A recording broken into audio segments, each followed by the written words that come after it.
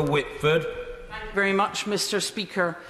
What we are really discussing here is a blind Brexit, because what we have is a withdrawal agreement and 6.5 pages of future deal that's now been padded out to 26. I find it strange that the economic analysis didn't include this deal. It included the Chequers have your cake and eat it deal, which is not actually what we're voting on. My constituency has an airport and an aerospace campus at one end that will be hit by the loss of the single aviation market, the just-in-time supply chains, and coming out of the European Aviation Safety Agency, which allows local MRO firms to sign off planes to fly in Europe and licenses aviation engineers.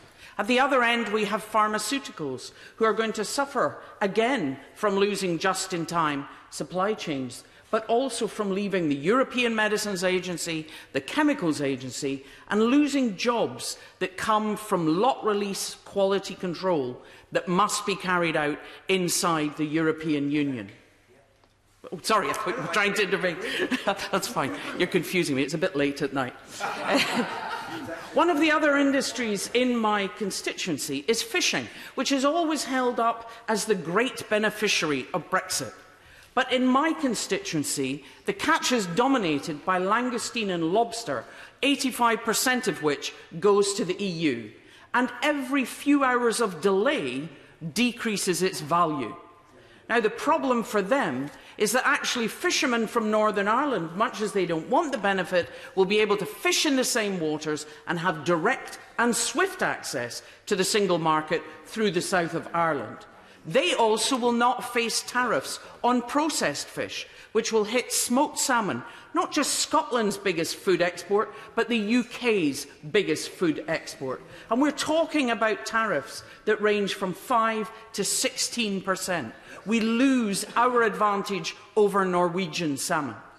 And yet, the real problem of the fishing industry, which is that the vast majority of quota is held tightly by very few companies, will not be fixed by this. In Scotland, 80% of boats share 1% of quota.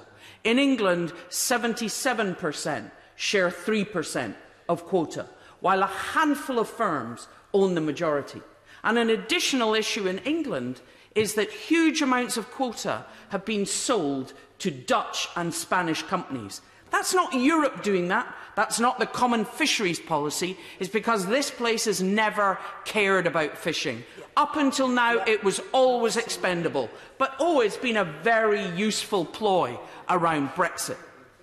One of the other things that's been missing for us coming up to making this decision is that the government in their analysis claim that actually the economic impact will be minimal if there is no change to immigration. Well, that's funny. The Prime Minister has put all her effort into creating a hostile environment just to drive European immigration down.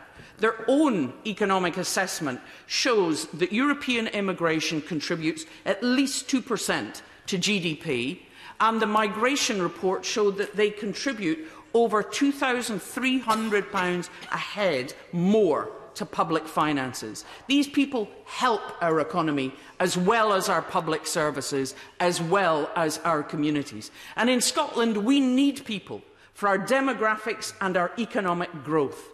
And we welcome them. And that's why we need control of immigration.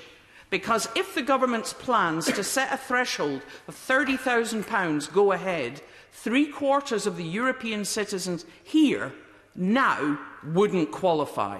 And the impact of that across public services would be immense. The failure in 2016 was to fail to talk about the benefits of Europe, what they contribute to our workforce in public services, particularly health. Health isn't delivered by machines and hospitals, it's delivered by people. Healthcare workers, social care workers, they don't earn over 30,000. Junior nurses, care workers, junior doctors even, don't earn over 30,000. And 150,000 of them look after us when we're sick. We've also had the opportunity to carry a European health insurance card that has allowed even people on dialysis to travel to Europe. You tell me, what's the price of health insurance that will cover that? It's allowed our pensioners to retire to the sun, where they paid no tax, but they've been able to transfer their rights. The European Medicines Agency hasn't increased bureaucracy, it decreased it by creating a single licensing system. And while the government talks about replacing research money, research isn't just about funding, it's about collaboration. And you can't sit in a muddy field on your own and call it collaboration. We are only going to lose. We lose the public health drive and pressure that we've had from Europe. We lose that collaboration, and we lose both the academic and medical research.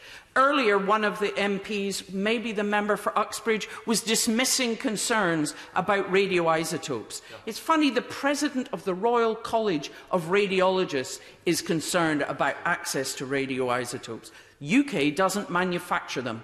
Molybdenum has a half-life of 66 hours, and we have to import it from elsewhere. And up until now, since the loss and crisis in 2009, the Euratom Supply Agency has managed that supply.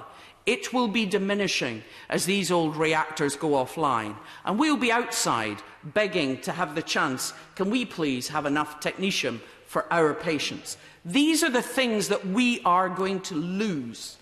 And I can tell you, I voted... Yeah, I will.